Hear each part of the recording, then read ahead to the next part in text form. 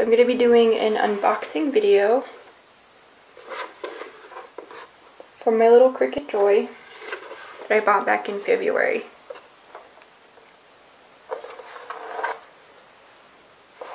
I wanted to wait until I had used it for a few months. Not super consistently, but I've used it a few times and I can give an honest review. Back when I bought it, I recorded unboxing it and peeling off the plastic and stuff and using it for the first time. So I want to show that with you guys.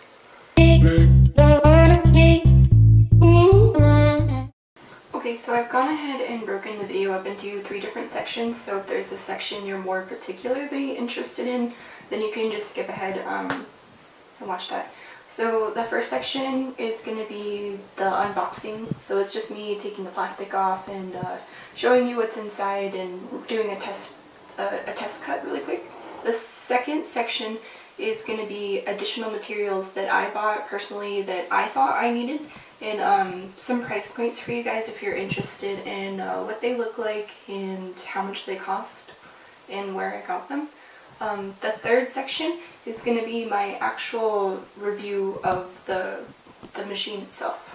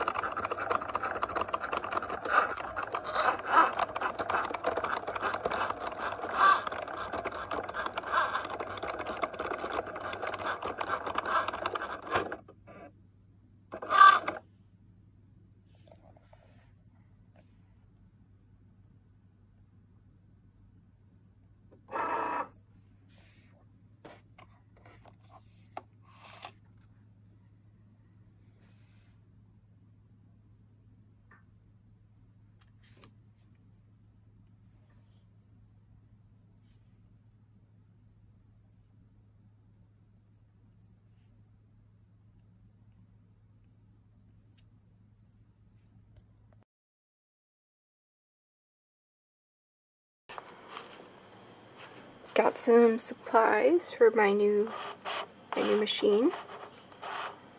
Let's see how this goes. It's kind of sad that you buy the expensive machine and it doesn't come with any materials, and the materials are kind of expensive, but this is what I got to get started. Since owning the Cricut, I have bought some additional materials because it doesn't really come with anything at all. So I've bought some of these colored vinyls and stuff. So I got these on Amazon. They're just like a 5-pack, I think, or 4-pack. So I bought a couple of those. And they're about $30 each for a 4-pack.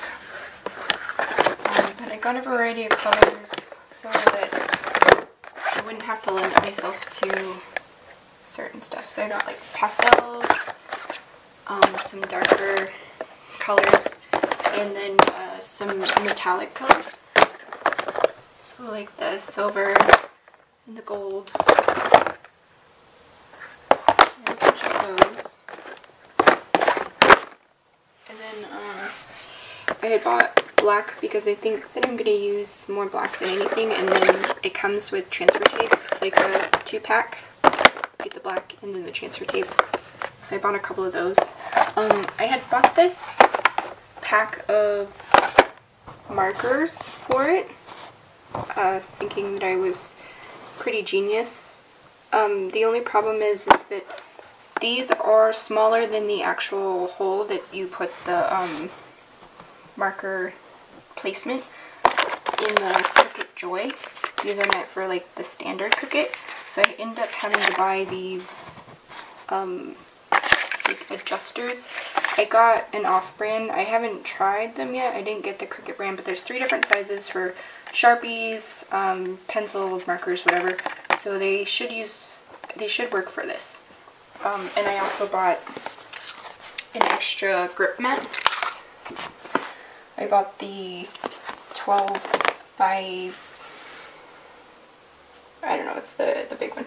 12 by something or other. This is the standard one that comes with it. It's pretty small. So I bought this extra long one for bigger projects.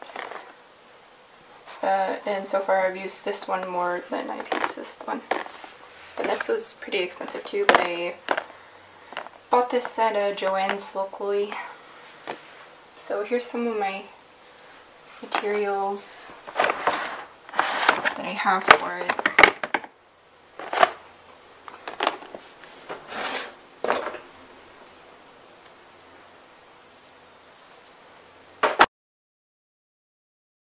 So after using the Cricut for a few months, I can kind of honestly say that I'm actually kind of impressed with this little machine.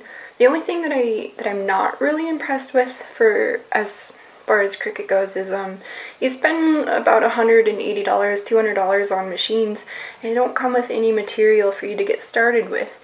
They give you like this teeny tiny little piece of vinyl for a test cut so you can see what it looks like, but nothing to really get started. So that's the only drawback here, is that you're going to spend a lot of money on the product itself, and then you're going to spend a lot of money on tools and then vinyl or whatever it is that your project is. So expect to spend about $400 or more just to get started. And then the products are pretty expensive, so I'm kind of looking for alternatives that still work with the Cricut machine. And so far there's a lot of other options for vinyl out there.